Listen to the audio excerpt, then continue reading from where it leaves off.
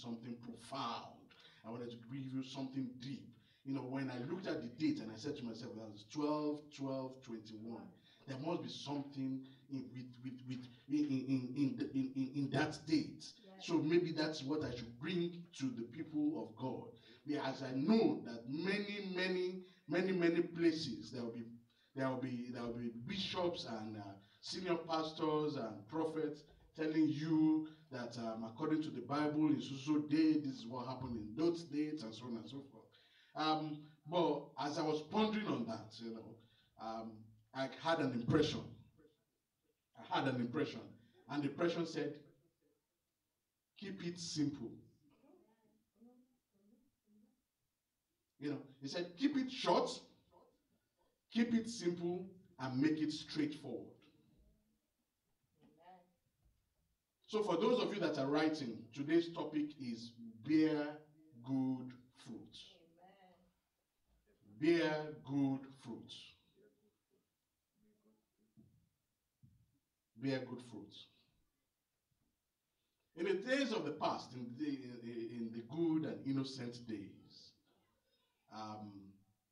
and Pastor Ashley can bear me witness to this, and some of you here, we will have young children, teenagers, walking down the streets, and they will get to the front of a house that has a tree that has some fruits, maybe nice ripe mangoes, all right? Or well, for those of you here, peach, almond, or what is known as the African star apple. The African star apple, agbalumo, or udala in some places. So when these youths are going down the streets and they see the tree and it has the fruits ripe, ready, what do? They stone at the fruits. They throw stones at it. Sometimes they throw sticks. Sometimes they throw rocks. And they fill their pockets or bags. And sometimes their belly is full when they you're laughing, but that's how it is. Those were the days of old. Those are the innocent days. It didn't matter whose house it was, because it was a communal living. We all know that the good of one person is the good of everybody. All right. So we will find them come, get there, pluck, harvest, and take along with them. That's what it is. As a matter of fact, that African star apple, that agbalumo, you will see a situation wherein sometimes they are daring enough not to just throw at it. They will come into your compound and climb the tree and actually pick the fruit. Now, with the star apple that I was mentioning, it is believed that if you continuously throw stones at it, it will lose its sweetness. So they want to actually pluck it. So you find the whoever is the most daring amongst them will jump the gate or jump the fence, go in, climb the tree, and start dropping them. And its cohorts are picking the fruits. And that is what came to my mind. That is what came to my mind when I looked at that scripture that Muhammad beautifully read. The issue of fruits, but more importantly, good fruits. Remember our title, bear good fruits. So folks, the essence of any believer, the very nature of every believer is to bear good fruit. And our text today emphasizes that. All right, John 15:18 specifically emphasizes that the glory of God, the glory of our God is to the outside world is commensurate and equal to the amount of fruit that you and I bear. The Bible they read is what you and I do. The goodness that you exhibit is what they know, is how they will know that our God is good. Conversely is the case. In other words, if you do not bear good fruit, the outsider, the unbeliever, does not accept or does not appreciate the glory of God. How grave and how important it is that you and I do what? Bear good fruit. How important and how grave that you and I bear good fruit. So a few days ago, I got an advice via phone, and on the advice it was a text saying, when people throw stones at you, it is because you are a good tree, full of fruits. They see a lot of harvest in you. When they throw stones at you, when they react to you, is because of what you exhibit. And of course, that imagery which I painted to you was what came about. Because there you go.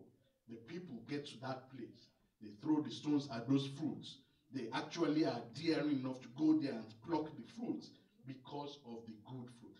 If by any chance a particular tree is known to have sour fruit, they will not go there anymore. What attracts people to God through you is your goodness. But here is the knacker.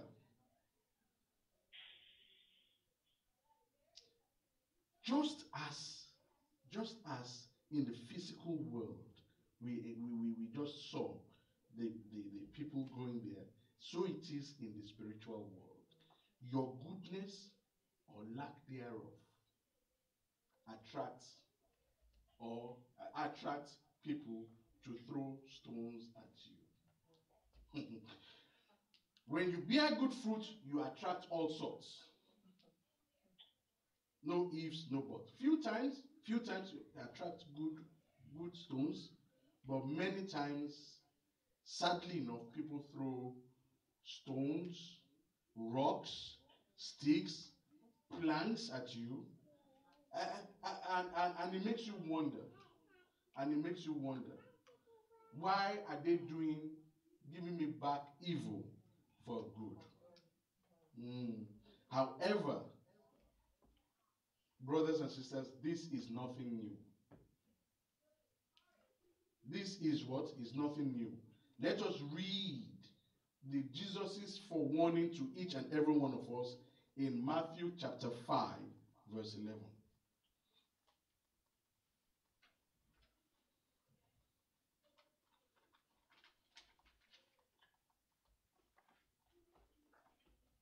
The Gospel according to St. Matthew,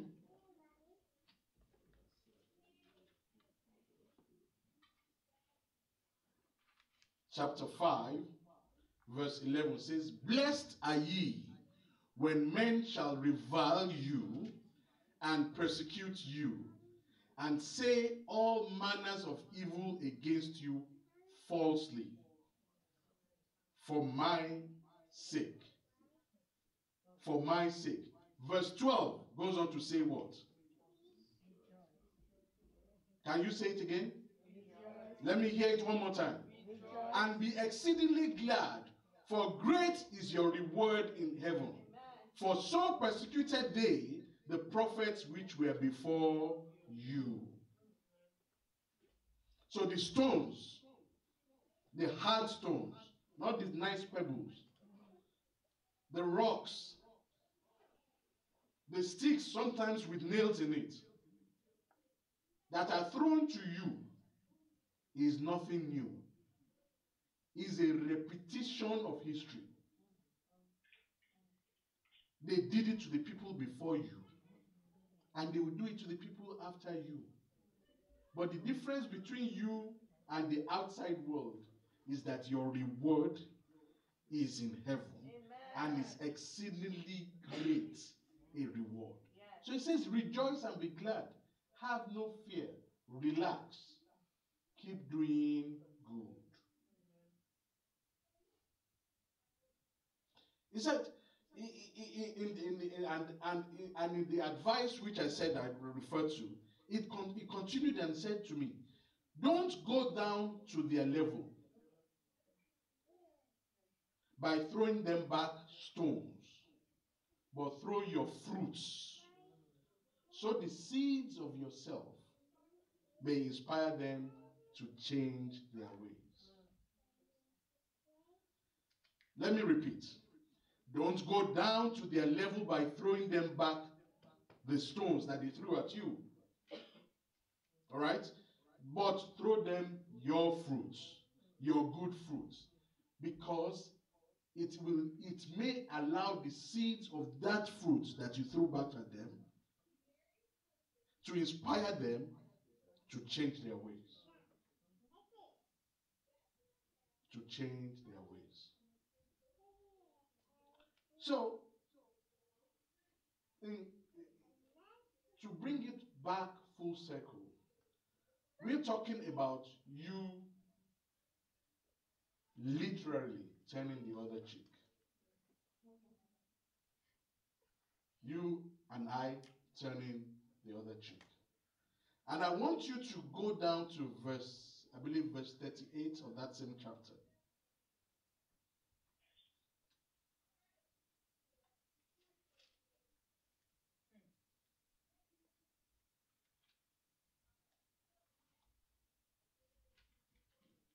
Verse 38 said, and ye have heard it, that it had been said, an eye for an eye, and a tooth for a tooth. But I say unto you, that ye resist not evil, but whosoever shall smite thee on thy right cheek, turn to him the other also. And if any man shall sue thee at the law, and take away thy coat, let him have thy cloak also. And whosoever shall compel thee to go a mile, go with him twain. Give to him that asketh thee, and from him that would borrow of thee, thou not turn away. Ye have heard that it has been said, thou shalt love thy neighbor and hate thine enemy. But I say unto you, love your enemies. Bless them that curse you. Do good to them that hate you, and pray for them which despitefully use and persecute you. That ye may be the children of your Father which is in heaven. For he maketh the sun to rise on the evil and on the good, and sendeth rain to use, and sendeth rain on the just and the unjust. For if ye, you and I, love them that love you, what reward have ye? Do not even the publicans do the same? And if ye salute your brethren only when ye more than others, do not even the publicans do as well? But ye be therefore perfect, even as your Father which is in heaven is perfect. We are instructed as Christians not to behave like unbelievers, not to act or react like the outside world. Even though we are in this world, we are not of this world. We have a higher calling. But more importantly, we have a higher reward. As Nike says, just do it. It is short, it is simple, and it is straightforward. Just do it. Bear good fruits. Now, peradventure, you say to yourself, why should I be the foolish one? Why should I be the idiot? Why should I be the one that always cheats? Why should I always be receiving injustice? Be the one that is being pelted with stones and rocks and planks. No, I keep bearing good fruit, and I'm being rewarded with evil. So for what purpose? For what aim? So you now decide to make up your mind. Either not to bear fruit or to stop bearing fruit. I have a warning for you. Open your Bible to Matthew chapter 7 verse 19.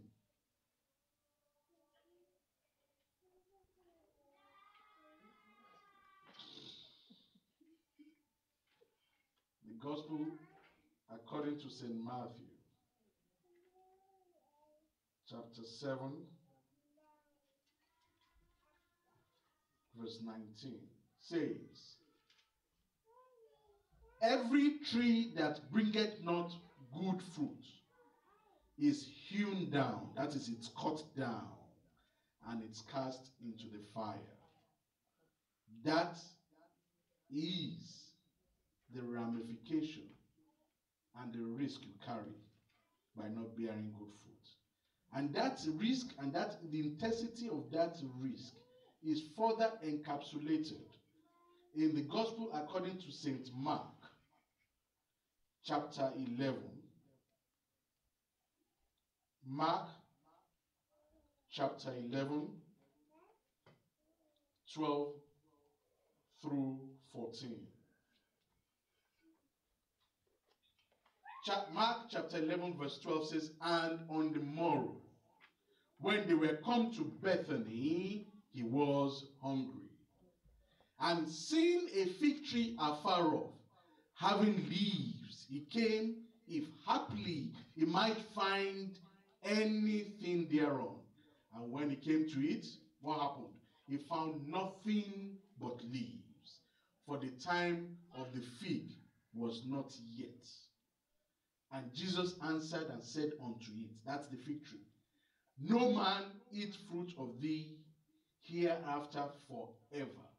And his disciples heard it. Flip on to verse 20.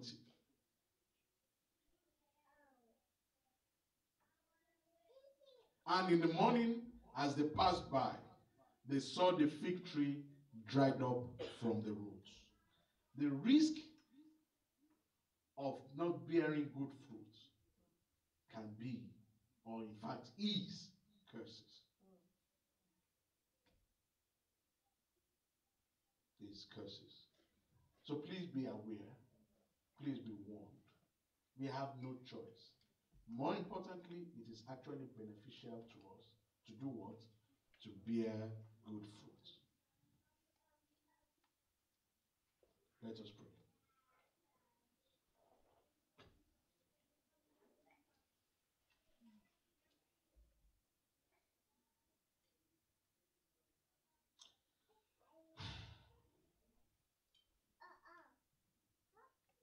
It's a short message, and I found it quite simple, as I said, but it's a reminder of the fact that whether or not you like it, it behoves on you and I that we do what? We bear good fruit. But it's also very important to know that there is a reward for doing that. So you're not doing it just for the sake of it. According to the book of Hebrews, anybody that wants to follow God must first believe that he is, and also is a rewarder of those that diligently seek him. The Lord God Almighty will not owe you anything, especially something that you have earned. Salvation is free, but the reward, the crown, that has been created, the mansion that has been built, can be earned.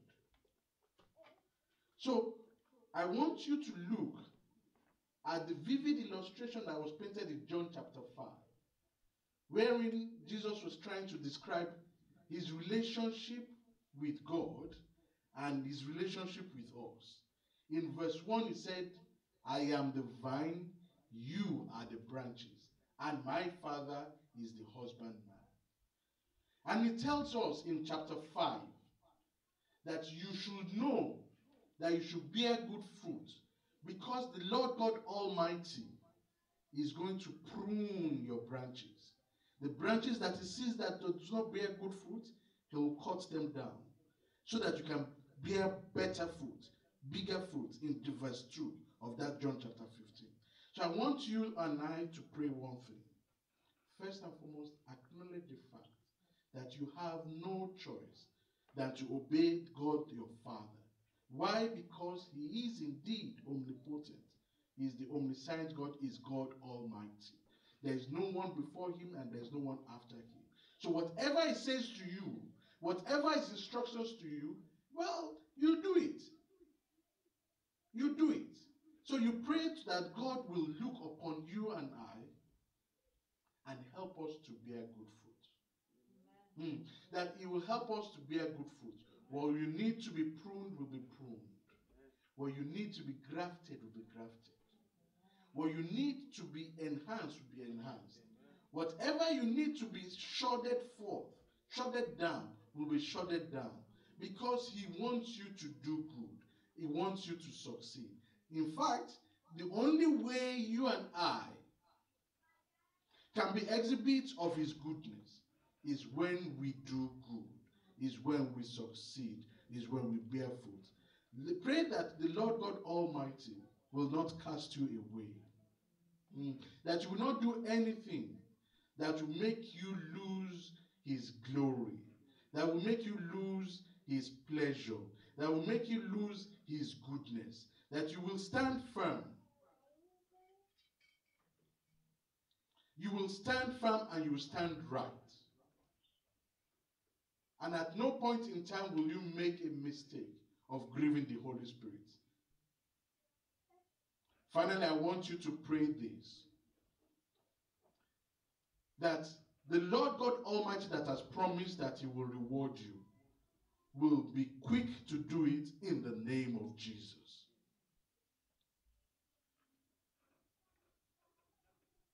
And after all said and done, that you will receive that great certificate of goodness. Welcome to the place that has been prepared for you from the foundation of the days. And may this be our portion. In Jesus Christ's name we have prayed. Amen. Our Father in heaven, we want to thank you. Lord God Almighty, I've done what you asked me to do. And I know that it is written that even if Paul plants and Apollo waters, it is only you that can give increase. Make the hearts of your children the hearts of flesh and not of stone, in Jesus' name. And unto it that has been planted this good seed, I pray, Father, that from it will generate good fruits, and they will bring forth 100-fold in Jesus' name. Peradventure, there is somebody or some people under my voice that are weary of doing good. My prayer is that you will enable them, you will empower them, and you will enliven them to know that at the end of it all, when you end the race, it is always good. It's not the beginning that matters, but the ending that matters. And by the special grace of Jesus Christ, we will end well. In Jesus' name we have prayed. Amen. Amen. Amen. Amen. Hallelujah. Hallelujah.